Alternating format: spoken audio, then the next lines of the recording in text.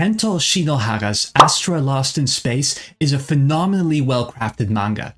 It's this mind-blowing sci-fi thriller crossed with uplifting shonen comedy / coming-of-age storytelling, and somehow it manages to pull this all off to spectacular effect. The series revolves around a group of high school students who get stranded in outer space and their struggles to return home against all odds. And at the beating heart of this manga lies an idea that sounds incredibly cliched when I say it out loud. Astra Lost in Space is a journey on multiple levels. What I want to do in this video is peel back all the layers of this journey metaphor and show just how powerfully this works as a structural device to make all the different facets of this manga come together. Hello, my name is Sean, and I break down what makes great stories tick. I usually don't give spoiler warnings in my videos, but this series is an exception.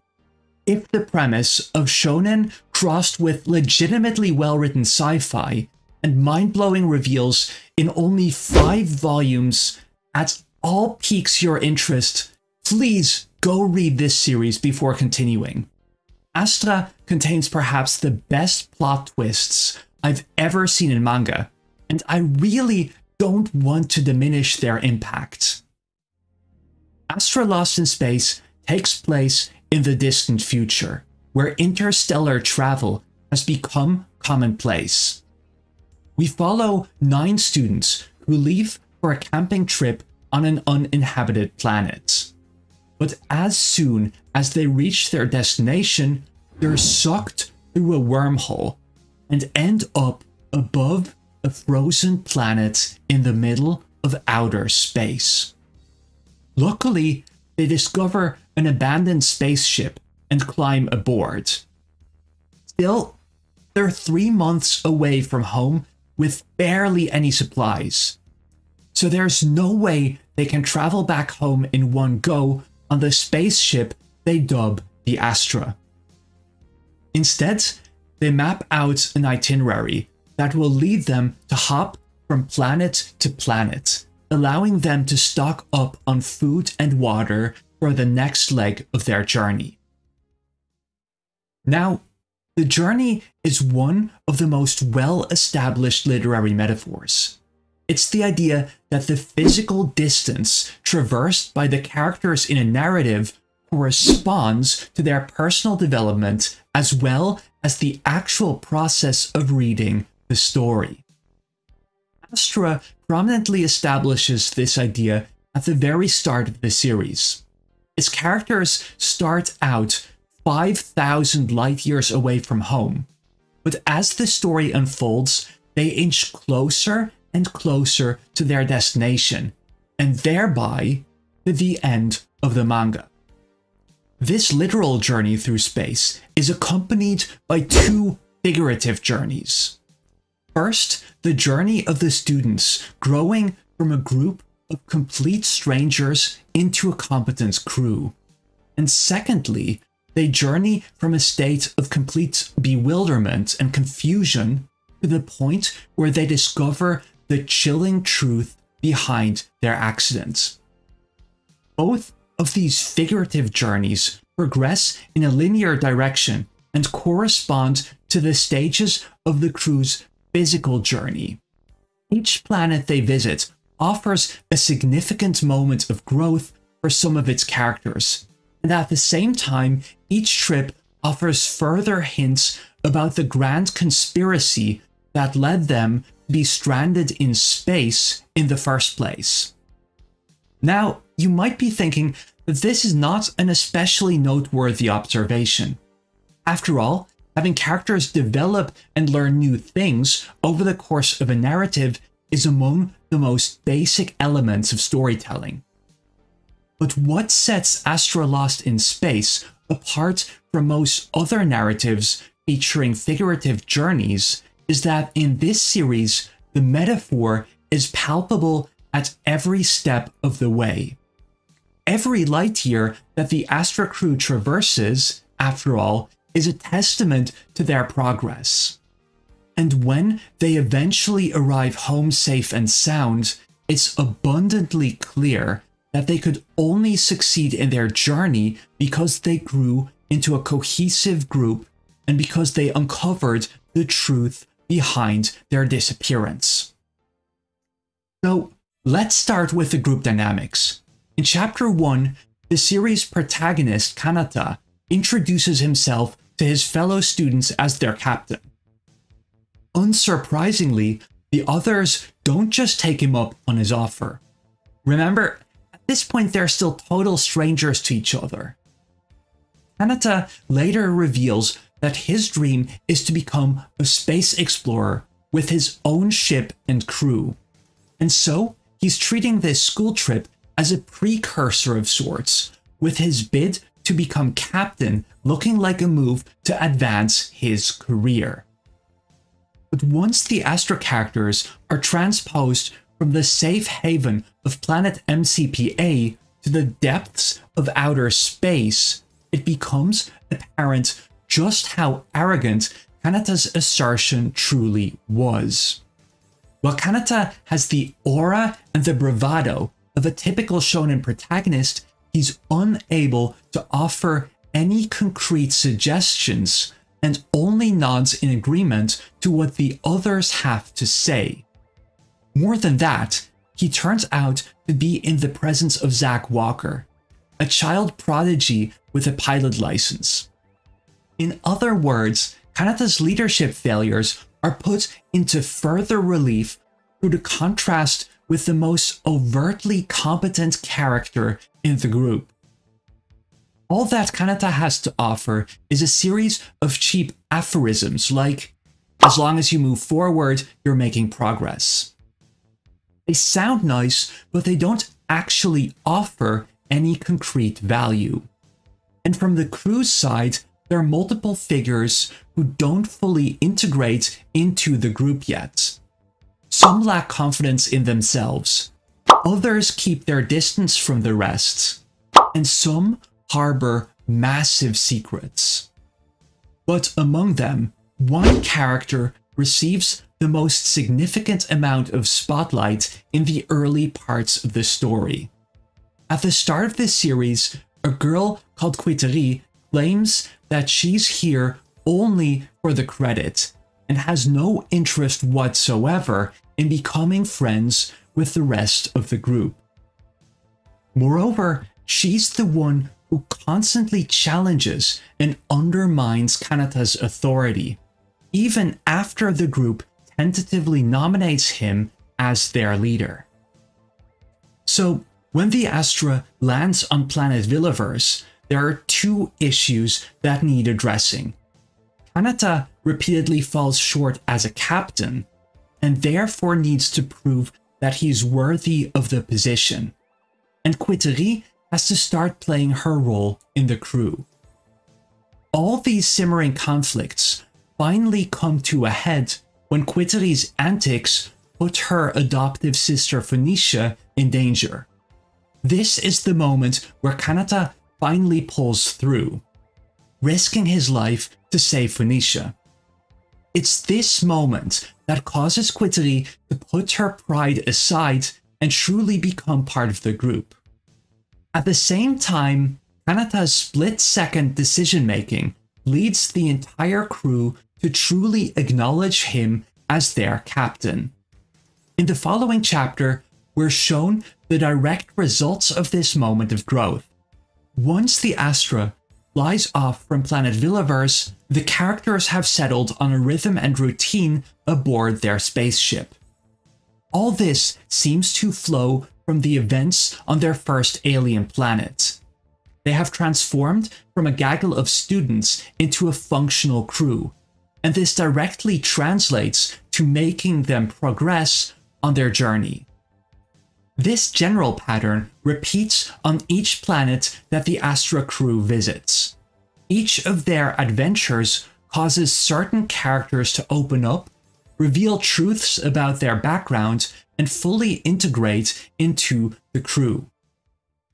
Then there's the other figurative journey, that of discovering the startling truth behind their predicament. The manga sets up an immediate mystery, with how they ended up 5,000 light years away in the first place. But right after the events on Villaverse, Zack reveals something that makes the plot thicken even further. The Astra's communication unit was deliberately sabotaged, and this act could only have been perpetrated by one of them. In other words, there's a traitor on board of this very ship. We'd just gotten the impression that the crew was starting to come together, but with this reveal, the manga pulls the rug out under our feet. And as the journey progresses, the hints keep piling on that these students are involved in something far more sinister than they could have ever imagined. For one, they discover that their disappearance was intentional. They were grouped together so that they'd be killed off in space. There are also a few peculiar common threads among the cast. There's a remarkable amount of characters with strange and difficult relationships with their parents, and many of them also reveal exceptional backgrounds and talents. All these plot threads finally come to a head on planet Icriss, the fourth stage of their journey. The first thing we learn about Icriss is that it's a planet where the same side is always facing the sun. And as a result, the planet is divided into a scorching hellscape where nothing can escape the relentless onslaught of the sun and a pitch black, frozen wasteland of eternal night. The planet's only inhabitable region is a slim belt in the middle of these two extremes, the twilight zone between perpetual day and night. And on a figurative level, these unique geographical features serve as a spatial metaphor on all three levels of the series' journey. Within the actual events of the story, the planet's extreme environments caused the Astra to be caught in a storm and crash into a cliff. And as a result, the spaceship becomes completely and utterly incapable of interplanetary travel. And so, planet Icriss quite literally brings the Astra's journey to a halt. But at the same time, the manga uses environmental storytelling to reflect the mood among the crew. This is the moment where all hope seems lost. The crew is marooned on an alien planet with no hope of rescue. Here, more than ever, the crew's resilience is being tested. They are literally trapped between light and darkness, which figuratively symbolize their oscillation between hope and despair. So, it's a testament to the progress they've made so far that it's Olger, the one who was initially the most standoffish character in the group, who's the one to pull Kanata out of his rut.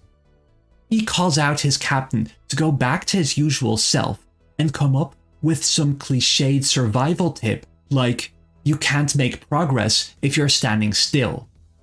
Olger here echoes Kanata's truism at the beginning of the story, that you can only make progress as long as you move forwards.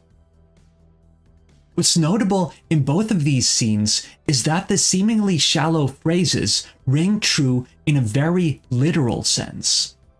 After all, the success of their mission revolves entirely around moving forward in space. Moreover, these are the two moments where the group is most at risk of remaining trapped in place. All this shows how closely intertwined the success of the group's journey is with their mental states. In both cases, the crew needs this kind of encouragement to get moving once more. Finally, this world of light and darkness is a really apt location for the most important revelation in the series. Over the course of the manga, the Astra characters have stumbled upon all these puzzle pieces, but they haven't quite managed to put them all together. They're not entirely in the dark anymore, but they haven't been exposed to the light of truth either. Right now, they're trapped in between, with no means to advance from this predicament. But then they make an unbelievable discovery. There's another ship just like the Astra, stranded on planet Icriss. Moreover, they find an astronaut inside, sleeping in a cryostasis pod. This astronaut is a woman called Paulina, and the Astra crew wake her from her slumber. Lina proves instrumental in solving many of the lingering mysteries that have been built up to this point. The ball is set in motion when she innocuously expresses her surprise that Quitterie and Phoenicia are not biologically related. After all, Phoenicia really is the spitting image of her adoptive sister. This is one of the many instances where the series at first seems to challenge our suspension of disbelief, only for this to turn out to be plot relevant much later.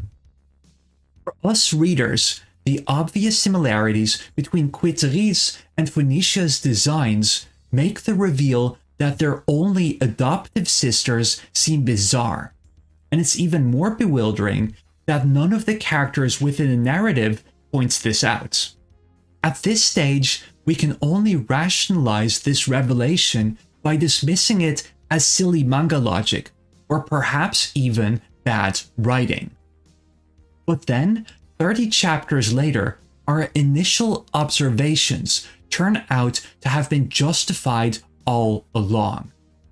These similarities between Quitterie and Phoenicia are revealed to have been a smoking gun that the manga had prompted us to dismiss.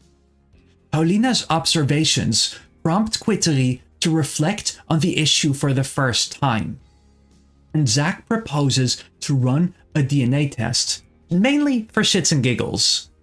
Nothing, however, could have prepared the Astra crew for what they would discover. Quitterie and Phoenicia are not sisters. They are the exact same person. More specifically, they share the exact same set of DNA. At this moment, all the pieces finally click into place for Kanata. Why are there so many peculiar familial situations among his crew, and why were they sent off to die in space? And then there's also this Genome Control Act that kept rearing its head in the background, which is a law to mandate the collection of DNA samples. All of this turns out to have been connected. The Astra characters are in fact illegal clones, created for the sole purpose of giving their originals a second chance at life. But once the DNA Sampling Act passed into law, these illegal clones had to be disposed without any trace. Now let's go back to the manga story structure.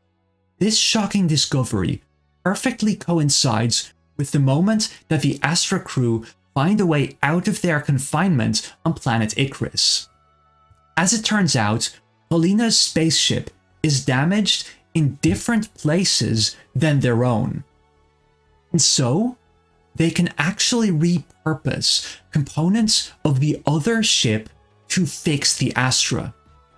In other words, the discovery of the second spaceship allows them to both resume their physical journey and to make a substantial leap in their journey to understand their predicament. And to take this connection even further, the Astra crew learned that they were clones as a result of discovering a ship that's identical to their own. You might say, a clone of the Astra. And when they dismantle Paulina's ship to repair their own, they're doing something remarkably similar to the ships as what their parents had intended to do with them. Don't think too hard about the implications of this, I guess. In any case, from this point onwards, the Astra itself is a mirror of its crew of clones, with the components from both ships being merged together. Now, let me conclude with the one moment where the journey metaphor is brought out most powerfully. With the new parts in place, the Astra also regains use of its deep space telescope. And so, the crew can finally peer at their home planets. But to Paulina's shock, this planet is not Earth. With that, we get the series' second major plot twist. All of the original crew has never even heard of the Earth. They hail from planet Astra. Now, I don't want to bog this section down too much with all the plot and lore that explains this. Long story short, the Earth was predicted to be hit by a giant asteroid, and so the entire Earth's population migrated to a new planet. At that moment in time, humanity was eager for a fresh start, and so they essentially erased entire swaths of history, including the very existence of this interplanetary migration itself. But here's the kicker. The Earth was indeed hit by an asteroid and turned into a mass of ice. And this was the very location where the clones had been transported. Now it finally makes sense how they could have stumbled upon an abandoned spaceship in the middle of outer space. The Astra was a ship that was left behind in Earth's orbit. Now, this twist might seem like a nice way to just tie up some loose ends, but it's actually much more significant. This one reveal completely recontextualizes the series' underlying metaphor. All this time, the Astra crew was doing more than just traveling back home. They were, in essence, unearthing a grand conspiracy about nothing less than the fundamental nature of their reality. And they did so by retreading their forebears' voyage from Earth to Astra. In other words, their journey through space is also a journey from ignorance to truth because they'd actually witnessed the truth all along. And that's why, at the end of the story, the voyage of the Astra directly impacts the future of nothing less than all of humankind. When Kanata and his crew return home, they decide to expose the truth about their actual history. In effect, this second voyage from Earth to Astra reverses the trajectory of their predecessor's efforts from falsehood to truth. And with that, the journey of Astra concludes with humanity moving forward as a whole. Astra Lost in Space is really a testament to how potent even an ostensibly simple idea can become. I hope to have convinced you that this journey metaphor unites every facet of this series and makes its ending much more powerful as a result. And if you liked what you saw, please consider subscribing for more in-depth manga analysis every other week. And as a heads up for my loyal followers, I'll now be taking a 2-week break from YouTube for my summer holidays. So I'll see you again in 4 weeks' time.